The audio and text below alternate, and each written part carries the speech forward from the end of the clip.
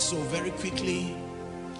The first and most important priority in any man's life, regardless of call, regardless of assignment, regardless of whatever it is your experience, is the first real priority worth dying for, worth living for, is your relationship with God. Please write it down.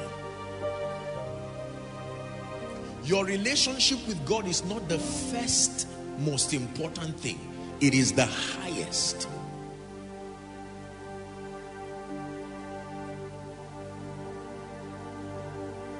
Your relationship with God. What is the purpose of God in your life? Please look up. You will be surprised how many believers cannot answer this question. What is the purpose of God in a man's life? Many will tell you to make us rich. Many will tell you to make us succeed. You're not wrong, but you're not entirely right. What exactly is the purpose of God? Why should Bill Gates need God? Why should the leader of a terrorist group need God? Why should a first-class student need God? Why should a dying man need God? Why is it that when you stand at the bed of someone about to die, you will not tell him, remember your real estate, have you written your will? You just say, please, have you made your ways right with God? And if he gives his life to Christ, you can stand there and smile while he transits. Your relationship with God. What is the purpose of God in your life? I want to tell you, because many believers do not know the purpose and the relevance of God. We only know some of the things that he can do, but why do I need God? And if we do not clear up this understanding, it will affect us in the future. Because Africa, look up please, Africa as a continent, because we're saddled with our pressure of poverty and the need for relevance and several things, it necessitates our religious affiliations. So you find out that when people go out of this region and life is comfortable, they have policies that support their well-being, usually they will not need God again. So what is the purpose of God in my life? Is it to make me a man of God? Is it to make me get a job?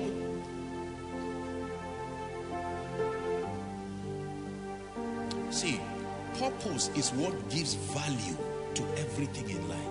No matter what you have and no matter what you do, if it is not supported by purpose, purpose answers the question why.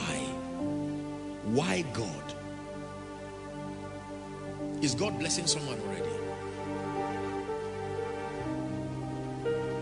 I want to give you 3 reasons why you need God in your life. Remember, we're examining the most important things, the priorities in a man's life. Number 1, God is important in your life because it is your relationship with God through Jesus Christ that secures your eternal destiny. God is relevant in a man's life because without a relationship with God, there is no guarantee for your eternal destiny. John chapter 3 from verse 15, you read to 17. John chapter 3, it says that whosoever believeth in him should not perish but have eternal life. Then 16 says, for God, not for angel Michael, not for angel Gabriel, not for the third living creature, for God himself so loved the world that he gave his only begotten son, that whosoever believes in him should not perish but have life everlasting.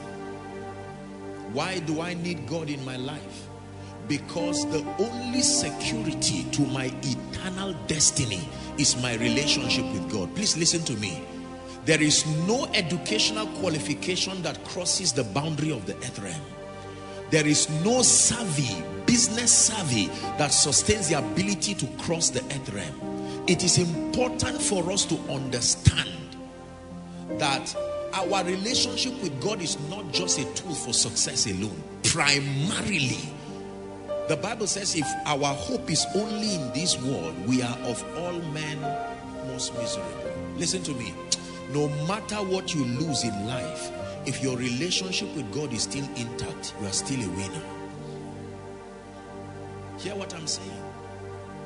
And no matter what you gain in life, if you lose God in the process, you really lost. The Bible gives us the parable of the rich man. Are we Bible students? And Lazarus. That man had a lot of money. That man had so many things. And then he died. Lazarus died. Sin 2. They now get to a realm where money does not count. They now get to a realm where education does not count. They now get to a realm where political affiliation is not an advantage. And the Lazarus is sitting at Abraham's bosom, and the man is at the other side, and he's standing, wondering and crying for a drop of water. That means the purpose was not really to quench the kind of thirst you think. Are we together now? Please listen to me. Let me tell you this. Your relationship with God is not loyalty to your parents' religion. Your relationship with God is not an affiliation that was brought about by your sympathy to Christianity, that you compared many religions and you felt like an award. This is the best, so I go for it. The proposition that we give people sometimes as ministers as to why they should come to God may be very sincere, but it is dangerous. If the only reason why I introduce you to God is because of tea and bread, then you are in trouble. The relevance of God spans this realm. It is very important. This is God for you. When it's all been said and done, there is just one thing that matters. Did I do my best to live for truth? Did I live my life for you? When it's all been said and done, all my treasures will mean nothing. Only what I've done for love's reward will stand the test of time. Lord, your mercy is so great that you look beyond our weakness and find precious joys in married clay, turning sinners into saints.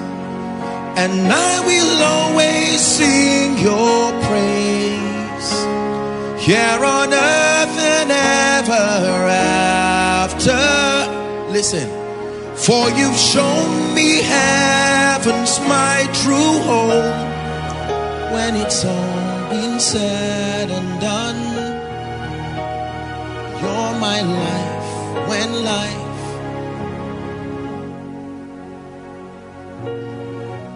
If our hope is only in this life, whether you like what I'm saying or not, a day will come when your wisdom will be tested. It will not be tested by an exam. It will be tested by a transition. The wise ones are the ones who will still stand, whether or not they are in this realm. Listen, this is the reason why we continue to introduce people to Jesus. It's not that we are guilty of not being evangelists. No.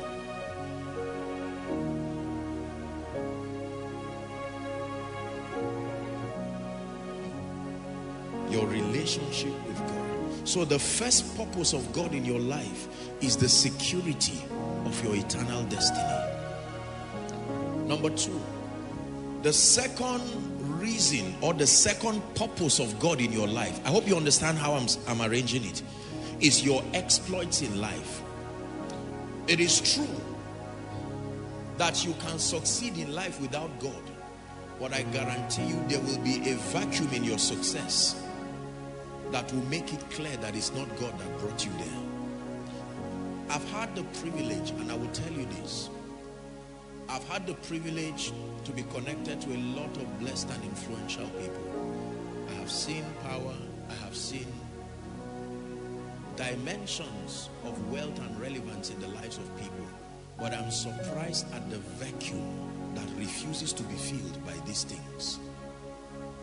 Education, money, prestige, and all of these things.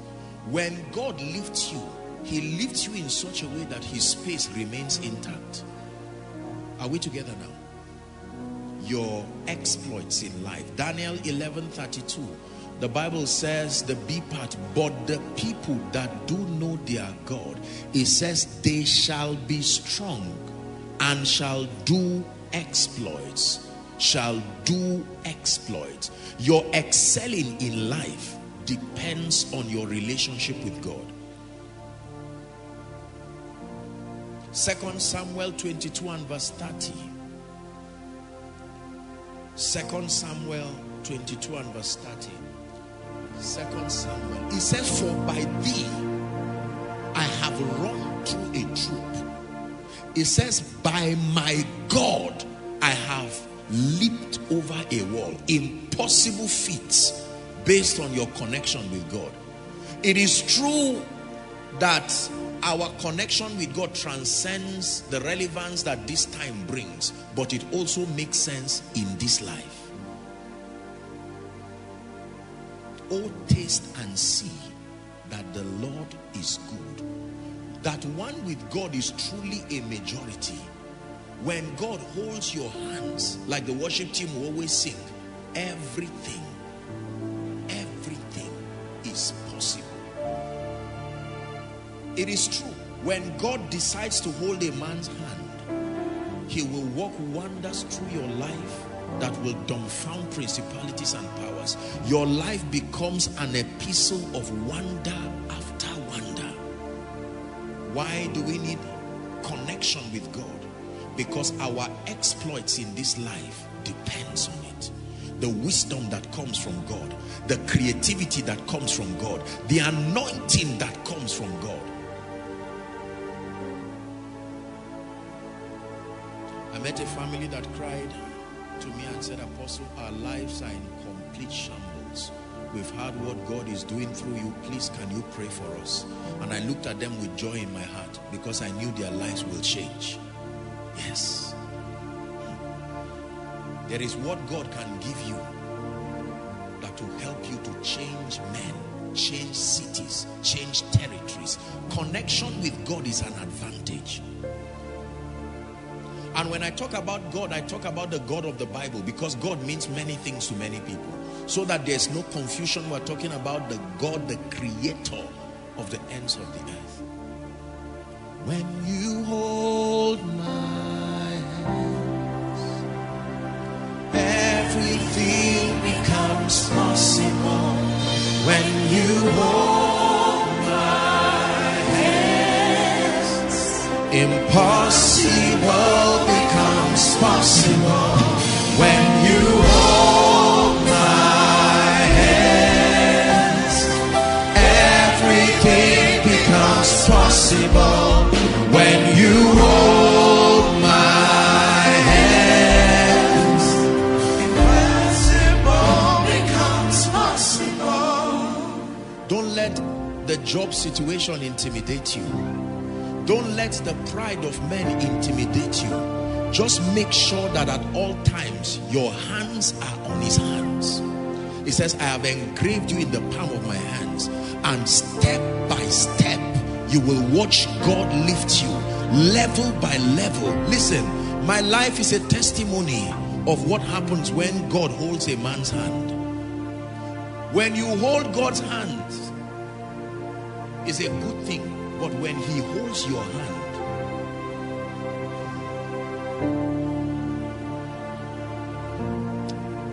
when you hold my hand, everything becomes possible. When you hold my hand, impossible becomes possible.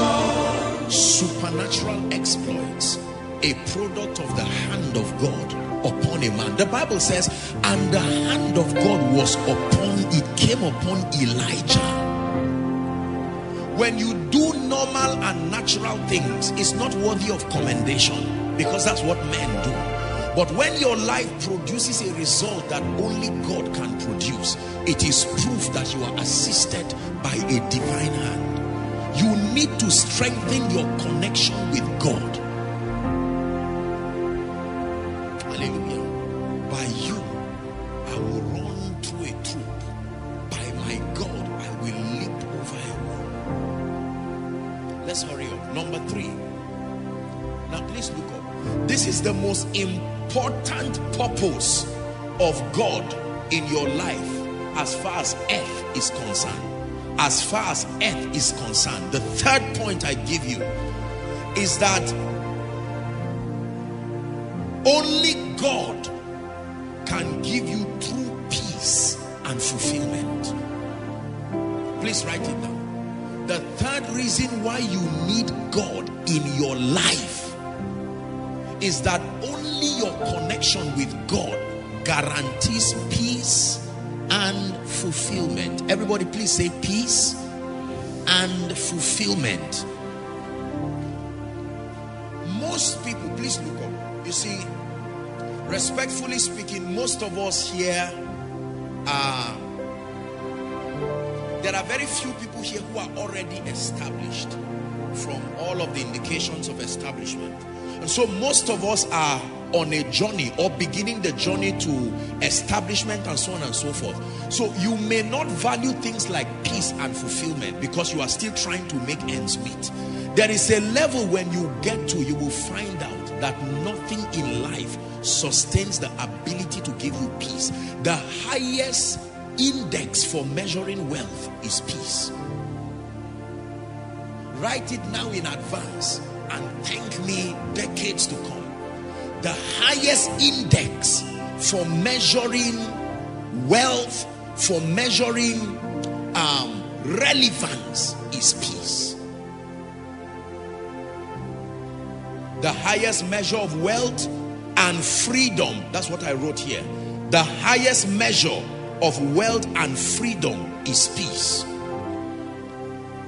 3 scriptures quickly. Romans chapter 5 verse 1.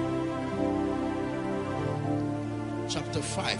Therefore, being justified by faith, Koinonia, read on with me. We have peace with God. Hold on, don't rush. Peace with God is different from the peace of God. Peace with God means I have made my way right with God. Peace with God is not the same as the peace of God, that you have made peace with God. That means when I look at God, I stand with joy, knowing that there is no barrier that interrupts fellowship. Peace with God. Peace with God. It says we are justified by faith, and now we have peace with God.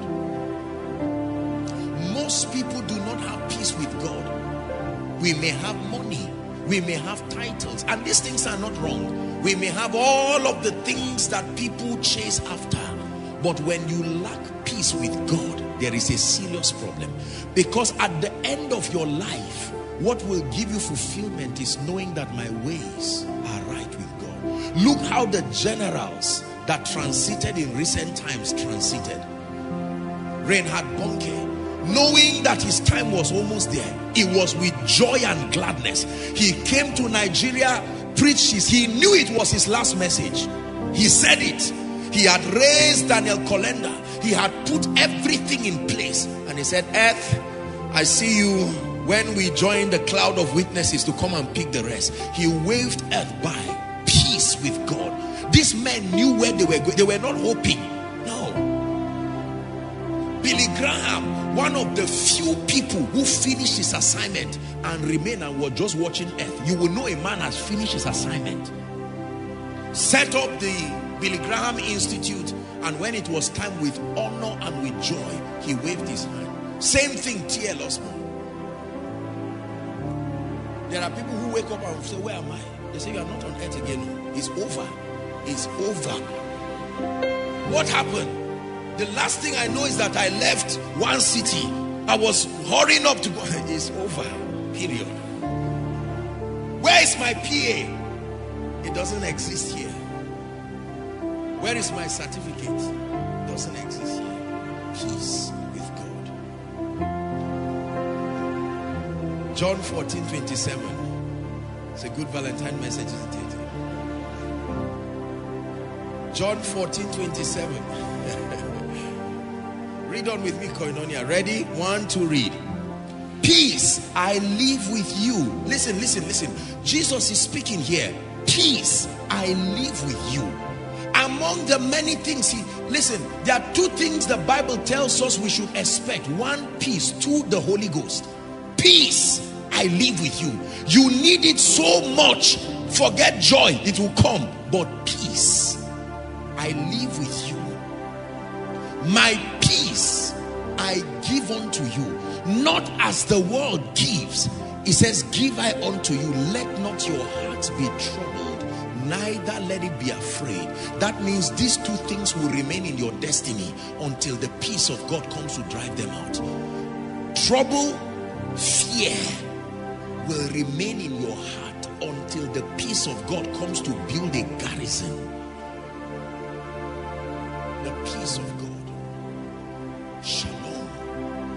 Nothing missing, nothing broken. A state of restfulness. Look at me. The peace of God is not based on results. The peace of God is a supernatural impartation of that dimension. You can be in the midst of fire, yet you are like the still waters. If you are waiting for everything to be in place for you to have peace, that's how the world gives. But there is the peace of God that in spite of every storm in your life and your family, it is true that you've not paid your rent. It is true that things are, haywire, your academics, your life is true. You've not had a child yet. And people see you and you are completely restful. Because there are few things that are worth dying for. There's a peace that I have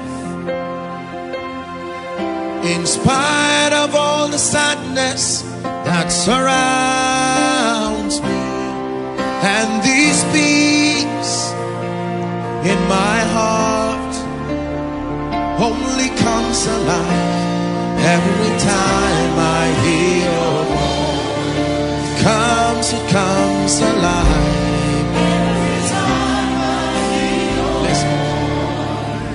There are some of you who are doctors here. Look at me. Young people now are depressed over nothing. It's because they have not had this message. You see people wrinkled, you guess and say you are 40. Say, no, I just clocked 28. What has added your age like that? The trouble that continues to disturb people. I need to make it. I'm not teaching you to be irresponsible, but hear me, you will die for nothing. And the world will bury you and keep moving. You need to learn to come to a point where you say, hey, shut the door at every trouble and everything and find rest. He leads me beside the still water. Life has a noisy way of depressing you. Left, right, till now you've not gotten a job. Till now you've not married, the child has not come, this has not happened, today Valentine, nobody called you again. You see, all those kinds of, listen to me. When those things happen, it's amazing. Your BP begins to rise. You know why? You are thinking nonsense. That is not the mind of Christ. And yet you can be completely at peace. Where will my school fees come from? Where will my rent come from? Listen, worry does not solve today's problems. Worry kills today's peace. It kills today's opportunities. It destroys tomorrow's door, so that you cannot even make progress in your life. Jesus took a whole chapter to talk about worry. Listen, this is a very powerful message. Learn peace now. Don't wait till they pay you salary. If your peace depends on your external environment, Satan has mastered you. It means you are about to die fast. Only comes alive every time Not every time I receive an alert, not every time I receive an award, not every time I feel I am making progress, the voice of God is my peace. A state of restfulness, not irresponsibility, restfulness. Lord, you are in control. Why will you be awake and I'll be awake too? One of us should sleep. You have chosen that you do not sleep nor slumber, so let me find sleep. Many people don't sleep because of all kinds of depression. What is happening to my father? What is happening to my mother? And Satan just adjusts. Hey, do you know they just said that the land that your house was built upon, there's supposed to be a road there, and they're going, what will I do? And you see people, say, my soul, find rest. One more time, prophesy. Say, my soul, find rest. This is how champions live. They are shockingly peaceful. Because many times when there is noise in your life, the voice of God is not there. There can be an earthquake and he's not in it. There can be all kinds of winds, and when all that nonsense is gone, then here he comes, the still small voice. Are we together? Do you know that every time we are troubled, we should change the power of God from coming to our lives? It is only when you are at rest. Even doctors will tell you, when they want to carry out surgical operations on patients and they find out that their BP is vacillating, they will have to say, look, find a way of stabilizing these people emotionally. Is that true? They gather their family members to crack jokes. They find something that makes them happy. It's been proven that when family members are gathered around sick patients or things they like, it can aid their recovery. I was watching, I think it was the day before yesterday or so, on the news when they were showing people in China dancing to ease the coronavirus, and people were just dancing, and if it makes them happy, why not? Listen, beware of prolonged depression, gloominess. When the peace of God does not find expression in your life, death is being ministered to you. You are dying already. It's not when you are sick and cannot move. Are we blessed? Peace. 2 Thessalonians chapter 3 verse 16. Now the Lord of peace himself give you peace. How long? By all means. You know what by all means means? Whatever it will take God to shake to ensure that you remain. The Lord of peace himself give you peace always, by all means. The Lord be with you all. The Lord will give you peace by all means. That is, it is based on his desire to give you peace that he prospers you. If he notices that the peace is being interrupted because of poverty, he will switch and attack poverty and take it personal. Not because he's really interested in money. The goal is that you find peace. Please understand this. When God lifts you, when God blesses you, when God wipes your tears, this is what he wants to give you. And he said, by all means. This is why he keeps pumping mysteries upon mysteries. He's giving you all the keys. It is his by all means agenda to make sure that whatever it will take, you do not remain small. The Lord of peace himself will give you peace always, by all means.